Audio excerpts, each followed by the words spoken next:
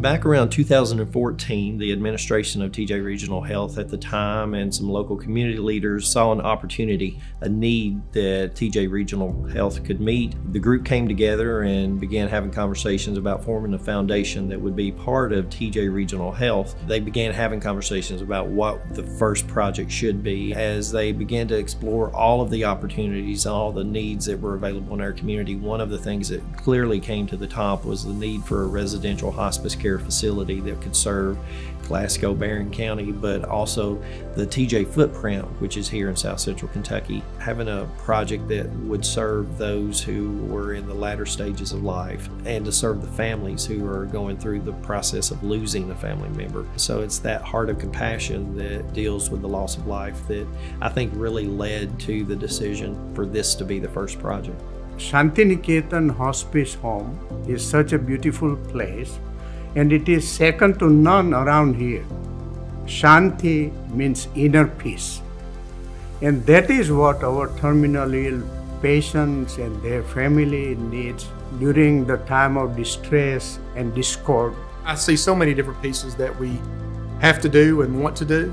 And this project, although it's a big part of our identity, it's not going to be the identity we have for decades to come. There are so many places that we need to evolve into, and the foundation allows us to do that. For any charities, good charities, a time also comes that they have to develop a strategy for better future. One major piece, really addition to our foundation, was a recent acquisition of another local foundation, Community Medical Care Foundation, that has a 20-year history. And that has now opened up many doors for us for many populations that were being served. We still have continued to help hundreds of seniors with prescription medication, hearing aids, and dentures. We began having conversations with members of the TJ team about other opportunities that we could help meet. The very first one was a need that came from our Women's and Newborns Department, which was to try to help them provide car seats for families in need. We created what we called the TJ Sweet Seats Car Seat Program. The Sweet Seats Car Seat Program that was funded through the Community Mission Foundation ensures that our infants are delivered safely to their new home, to their new families, without the risk of injury during that initial transport.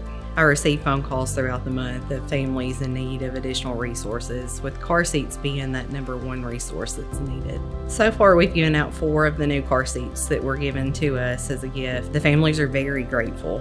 There are times when they call in tears, not sure how they're going to get a car seat to get their infant home. Being able to present these car seats to these families to help alleviate that stress and see that joy on their face, it's joy that can't be explained. The most incredible challenges that we've faced as a society over the last 2 years as we've gone through our COVID experience is the effect that it's had on all of our healthcare workers. And so one of the ideas that came out of that was the idea of these decompression rooms. A few minutes just to get away, to be able to make sure that they're taking care of themselves, because if they don't take care of themselves, they can't take care of our loved ones. The next project that we had come along, we created the TJ Healthcare Hero Serenity Garden. Our goal was to be able to have a place that would not only be as comfortable as possible, provide that serene environment, but also provide a place that was functional for them to maybe be able to take their lunch breaks. The central piece of our Serenity Garden is a river, and just to be able to sit there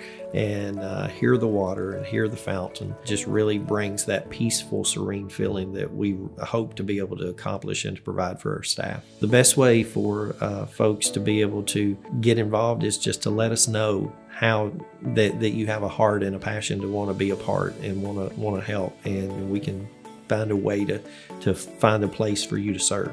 I think what I'm mostly looking forward to is just growing the footprint of the foundation. We have to start today, because one day all of us are going to run out of time. So I'm asking everybody to step up and help and make a difference for everybody around us as much as you can.